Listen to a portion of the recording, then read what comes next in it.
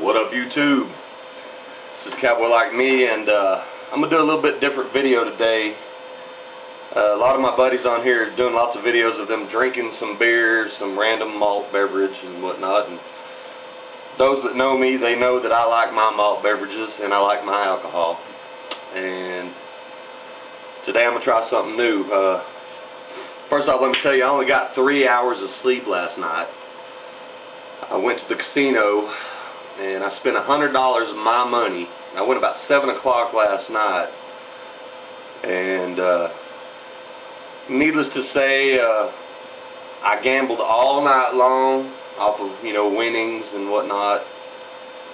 Had a nice prime rib buffet.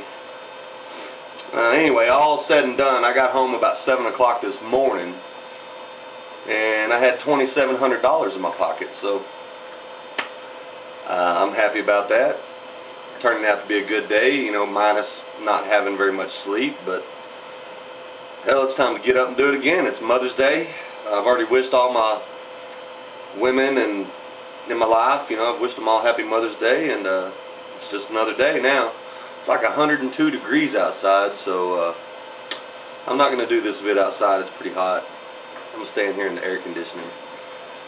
But I wanted to show everybody that I picked up this at my local store where I get my beer, and it's called Jeremiah Weed. It's lightning lemonade. It is a malt beverage, 5.8% alcohol. They do have another one, and it's called, the flavor is spiked cola. I don't know about that, cola and alcohol, unless it's like Crown and Coke or something.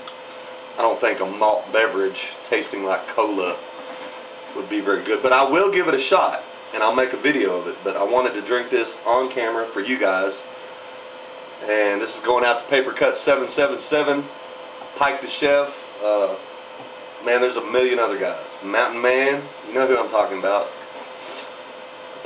Satan, this is going out to everybody. Cheers.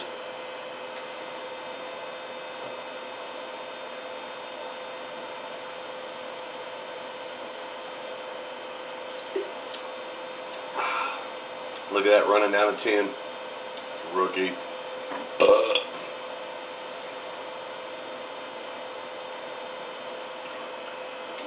It's actually pretty tasty. Actually tastes better than Mike's Hard Lemonade, which doesn't really have much alcohol. This is 5.8, so it'll give me a buzz.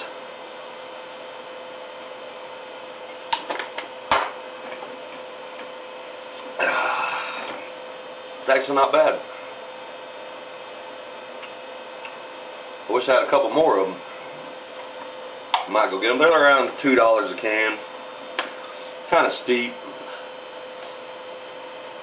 It says on the back here, Mr. Jeremiah Weed, the original Southern gentleman, born of a long Southern tradition, he utilizes only the highest quality ingredients for a taste second to none.